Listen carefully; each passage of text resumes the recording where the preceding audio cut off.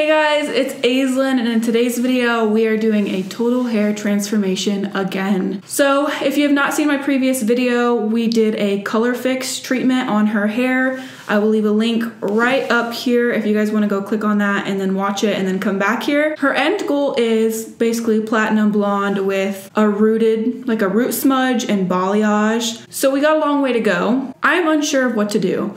I don't know if I want to do a bleach wash or if I want to use this Joico color eraser. So what we're gonna do right now is I'm going to mix up a little bleach wash, and I'm just gonna do a test strand on each side of her head and see what a bleach wash would do. For bleach, we are using the Pravana mixed with the Joico Lumishine 20 volume. So what I like to do is just mix up bleach like regular, and then I'll just add some shampoo in this, or you can add conditioner, either one is fine. Add a good amount in there. Some people prefer to use water instead of shampoo. You can also add water in here with it if you want to dilute it even more. It's totally up to you.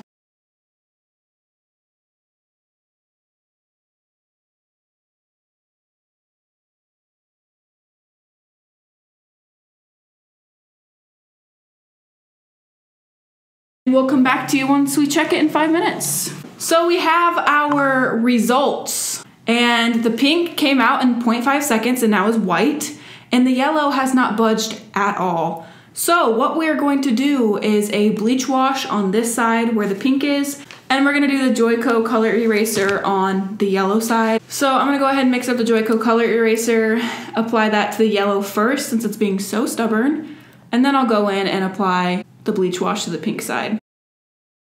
Alright guys, so I'm just going to walk you through a little bit of what I'm doing more in depth. So as you guys saw, she has a band throughout her whole head where the color clung on because her hair is more healthy and it's not as porous. So basically what I'm doing here is going and applying the Joico color eraser to that band all over her head.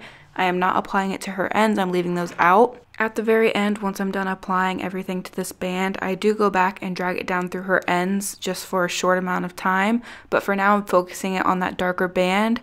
She also has about an inch of new growth coming in. I'm trying not to apply it on there because it is pretty much bleach and it will lighten that, but at the same time, if I do accidentally get some on there, it's not a big deal. We're going back in later with the shadow root, so it's going to cover everything even if I do lift her new growth on accident.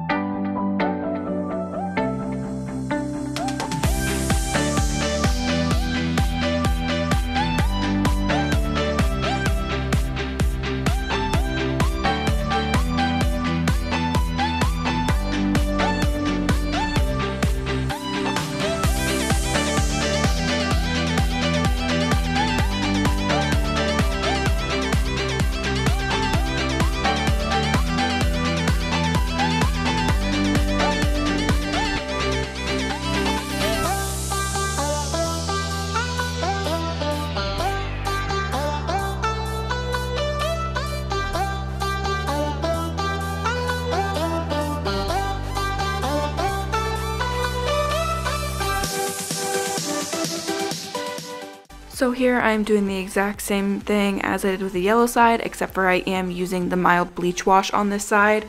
Pink is so much easier to remove than the yellow, so I wanted something that was a little bit more mild and not as harsh.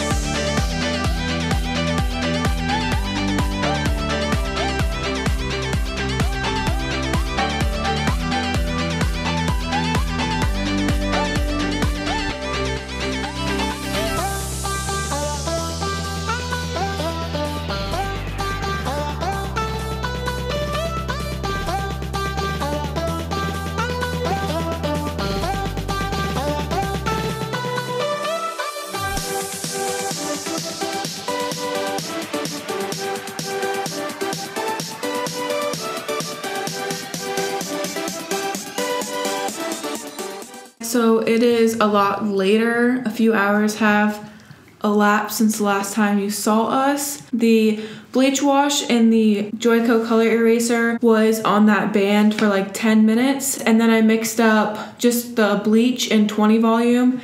And then I ran that mixture through her ends, and that was on there for 5 minutes. We rinsed it out and it turned out all white, all even. And then she wanted a haircut, so we cut off like 6 inches of her hair. So now we are on to the final phase of this transformation. And my energy level is low. I'm in a bad mood. My heat won't turn on. It's freezing in here and I'm really over this. It's like 9 something at night. The last part of this is to give her a smudge root and balayage. Sally's basically had nothing that I wanted when we went there. They were out of like everything.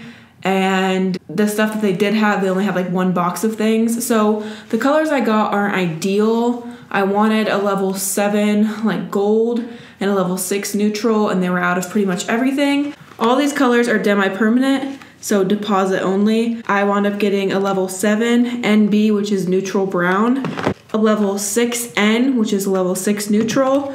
These two are going to be the main 2 that I'm mixing together, equal parts. And then I decided to get some 5G, which is like 5 gold, so that way it anchors the color a little bit. So we're gonna be mixing up equal parts of 7 and 6, and then a little bit of the 5 with 10 volume developer. The ratio for this demi-permanent color is a 1:2 ratio, which means 1 part of color and 2 parts of developer. So that little squirt on top that's yellow is how much I added of the 5. In a separate bowl, I just have some conditioner.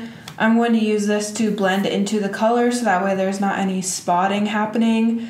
And also this will be great to give her hair like a conditioning treatment as we're coloring.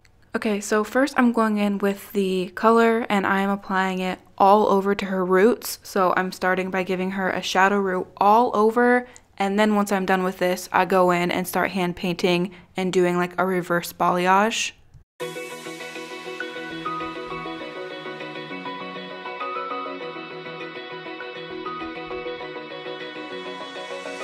Open eye, feel the waves cut through me, hypnotized by the sounds I'm breathing in. Hold tight, chemicals collide.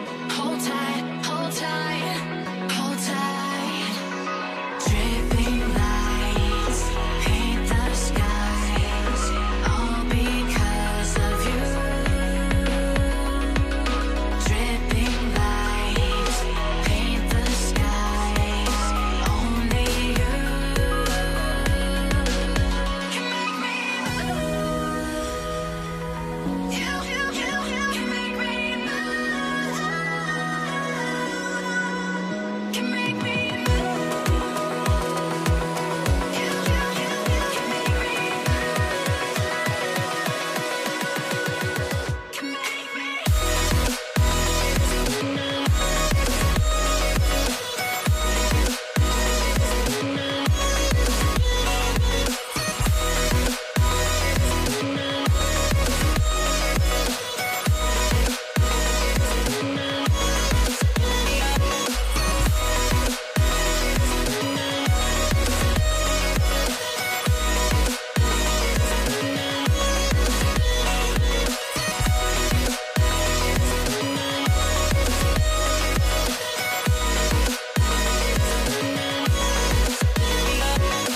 No lie, make it last forever. Stop in time, yeah, I'm surrendering. Hold tight, chemicals collide.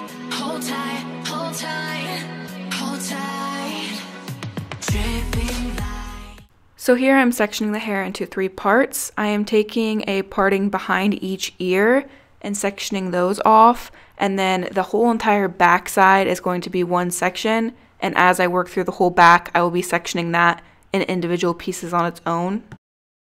So I'm not gonna lie, doing this on your own would be pretty much near impossible because of how difficult it is to stagger the sections and make some pieces go up higher and then to drag the color down lower. That is so hard to do on yourself. So as you're seeing with this section that I have right here, I took the bottom and I split that into 2 pieces. I took the shadow root and I just drug that down a little bit, and then I'm taking conditioner on her ends and blending that into the color, so that way there's like a blend and you don't have to worry about the dark color getting on her ends and creating spotting. Okay, so with this next section, you're gonna see I am basically weaving it as if it's a highlight. And then what I do is I split the weaved section into two pieces. With this bottom piece right here, I am just going to apply conditioner and blend that into the shadow root. And then when I bring down the other piece that I had woven out, I am going to bring the shadow root down a little bit more into her mid shaft and then blend that in with the conditioner. So as I am foiling, I am creating pieces that go up higher with the blonde, and then I'm bringing the darker pieces down through her mid shaft, so that way there's some type of variation and it looks like she has highlights. But because we are wanting this to look more like a balayage and a shadow root versus highlights and lowlights, I am not bringing the dark color all the way through the ends of her hair. The furthest down I am bringing the dark color is like through the middle of her hair. If I was bringing that dark color all the way through her ends, it would look more like a highlight lowlight situation with a shadow root versus like all the ends being platinum blonde.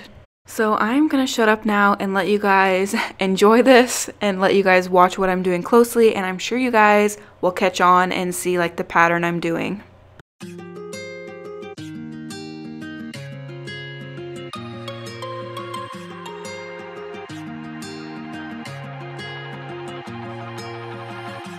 Looking past my reflection, thinking about what you mentioned. It was supposed to be the one to take every last pain away. Nothing on our loving, maybe time told us that we were different. Did it break you down? Staring at the ceiling, fighting off a feeling. One more minute, 'cause I just don't wanna come down. Don't wanna go back to how I used to be.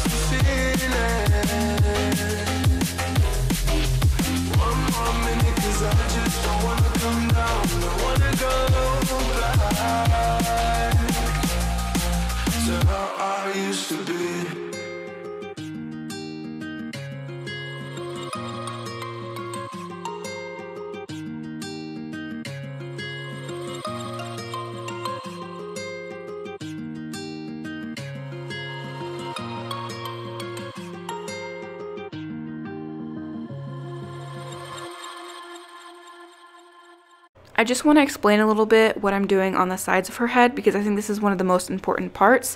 I am doing a diagonal back, so basically, as you can see, the hair is parted at a diagonal. It is not parted horizontally straight across. If you were to take horizontal sections and you were going to weave or apply color or shadow root, you're going to get a very distinct line and things are going to be a little bit more choppy and you're not going to get as great of a blend. If you're taking the hair at a diagonal section, whether that is diagonal back or diagonal forward, you're going to get way more of a blend. When that hair falls downwards, it's going to blend together a lot better than if you were to do horizontal sections. I hope that makes sense to you guys. I think I might do a video in the future just breaking it down a little bit better and explaining it and showing you step by step what that means so you get a better understanding of it. The other thing I wanted to say is color placement is a big deal when it comes to the sides of the head. So as you can see, I'm applying the darker base color further down the hair shaft when it comes to like right next to the ear into the back of the head. And as I'm applying the color closer to her face, I am raising it up more so that way she has lighter pieces framing her face. Naturally, most people are lighter on their face. That's where you get sun-kissed the most. So it looks better, in my opinion, to leave around the face a little bit lighter and more of like a sun-kissed feel. Alright guys, I got everything applied. I did so many different things to make sure we get like a very nice seamless blend. We're going to leave this on for 20 to 30 minutes and then we're going to wash her hair, tone. I will be back on a different day once her hair has air dried because I'm not going to blow dry it tonight and show you. It's really late and we've been doing this for hours and we want to air dry her hair. We don't want to put any more heat on it or blow dry it. We'll see you guys on a different day. Goodbye.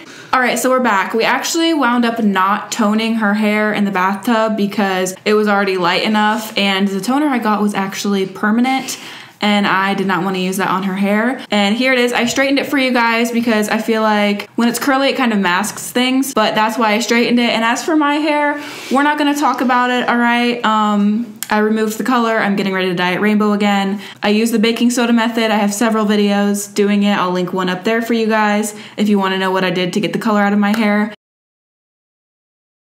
So everything turned out really well. As you guys saw, we cut off a lot of her hair and it's a lot healthier now. It's still damaged, obviously, when you go from one drastic color to the other, but it turned out really, really pretty, and she's not gonna be dyeing her hair for a while, so you won't be seeing her on my channel for a while. I'm so sorry. It's her fault, not mine. She wants to be normal, which is fine. You know, it's fine, but you're just not gonna see her for a while. That is all for today's video, guys. Give the video a thumbs up if you enjoyed it. I love you guys so much, and until next time, guys, stay weird.